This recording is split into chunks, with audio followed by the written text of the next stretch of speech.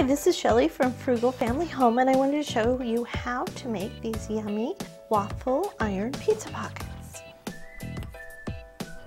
Okay, now to make the waffle iron pizza pockets, we want to take our pizza dough, and I just made a batch of my no rise pizza dough, and if you need the recipe, I'll link to it down below.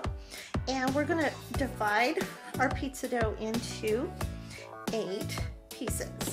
And these will make good size pizza pockets. About 2 per person is a pretty good meal. Then you want to have enough room to work, and we're going to roll this out. So what I like to do is I like to roll it into a ball to start with, and then smash it so it's kind of oblong, and get it really floured up good. You don't want it sticking to the board. And then we're just going to roll it out. Put it on one side, then I'll flip it over, then I'll roll it again.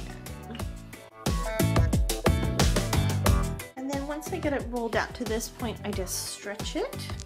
I just stretch it out more, so you have, it's about 2 hand widths long, about 1 hand width. And now we're going to add it. Okay, so now that we have our pizza pocket rolled out, the dough, then we want to add some sauce, and I like to put it all the way across from, so it gets on the top and the bottom once I fold it up.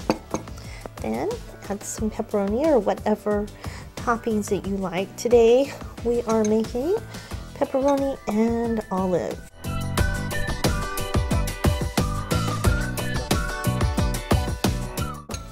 Okay, and then we just want to fold over here, and then I just roll the sides and pinch them shut.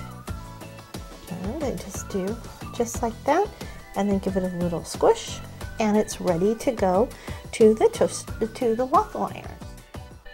And now our waffle iron is hot, so we just gotta open it up, whoosh. And my waffle iron is big enough I can put 2 on here, and then just close it and let it cook. And let's see if I can show you. Ooh, hot, hot, hot. And inside you can see they're gooey and melty. That's our recipe for how to make waffle iron pizza pockets. And if you like this recipe, I hope you'll subscribe to our channel. Thanks for watching, and we'll see you next time.